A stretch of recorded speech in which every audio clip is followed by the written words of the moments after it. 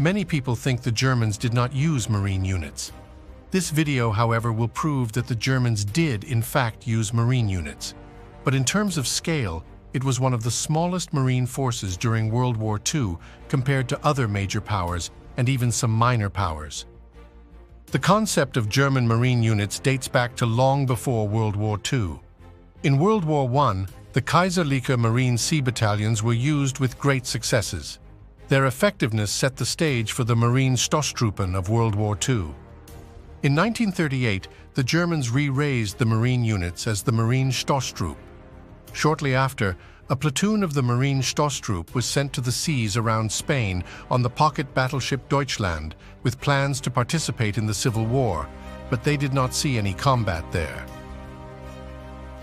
March 1939 marked the first action without combat as they participated in the occupation of Memel, asserting German control over the region. In September 1939, the Marine Stoßtruppen were in the thick of the Battle of the Westerplatte against Poland, showcasing their combat prowess. It was here that they had their first baptism of fire.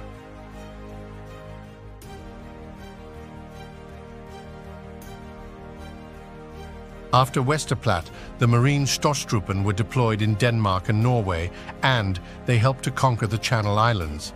Their numbers grew from 225 in 1939 to 750 by 1941, ready for the invasion of the Soviet Union. In total, there were, however, never more than 6 companies of Marine Stoßtruppen. On historical footage, the Marine Stoßtruppen are not easily recognizable, wearing both navy blue sailor uniforms or field gray coastal artillery uniforms, blending in with other Army or Navy units. Unlike typical beach invasion forces, the Marine Stoßtruppen were deployed wherever the Kriegsmarine needed them, proving their versatility in various operations. The Marine Stoßtruppen became Marine artillery units at the end of 1942 and thus effectively ceased to exist. From their roots in World War I to their role in World War II, the Marine Stoßtruppen were never a real crucial part of Germany's military strategy in World War II. Also, it should be clearly stated that the Marine Stoßtruppen were not the same as the Marine infantry units that were raised at the end of the war. Stay tuned for more intriguing war stories.